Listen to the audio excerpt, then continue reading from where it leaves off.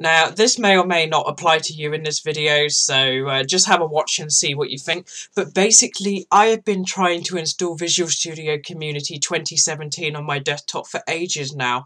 I've tried like 4 or 5 goes, and it doesn't matter what I select to install, I always get an error.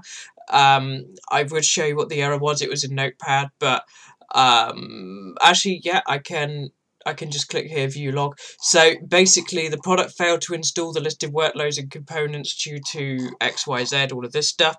Return code minus 21470224864. Return code details. The process cannot access the file, C program files, Microsoft Visual Studio 2017, la-di-da-di-da, IntelliTrace.cab, because it's being used by another process. Turns out that some people on the internet have said that this is actually due to a problem with Trend Micro being installed on your computer.